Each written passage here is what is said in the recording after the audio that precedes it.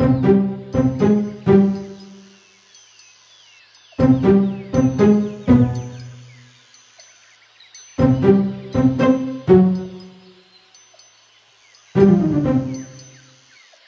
eyes are haunting the underbrush of this forest.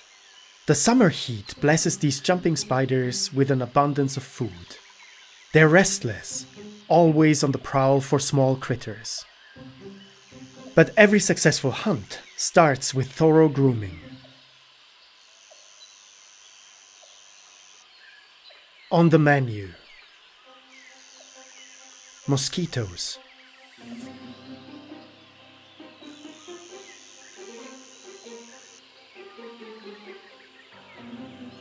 flies,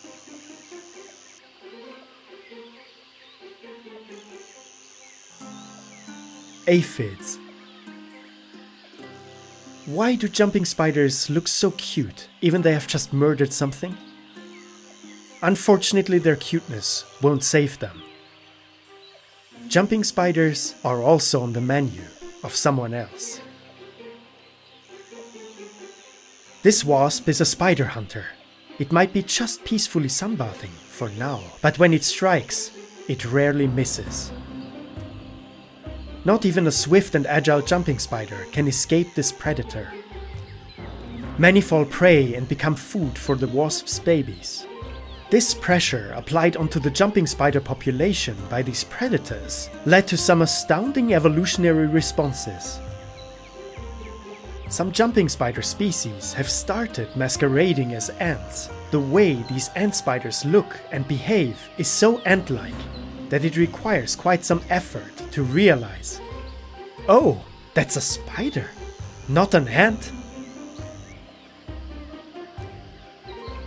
In order to hide the fact these spiders have 8 legs instead of 6, they use their forward legs to simulate ant antennae.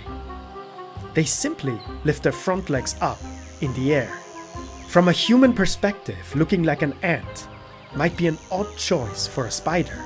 But if you consider the following facts, everything starts to make sense.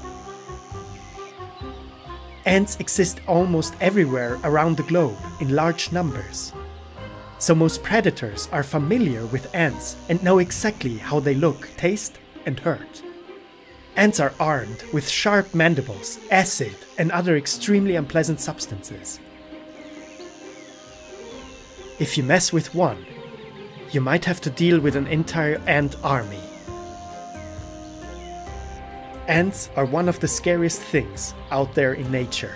Looking like one is an excellent choice. If cuteness can protect you, just try to look like an ant. The wisdom of the jumping spider.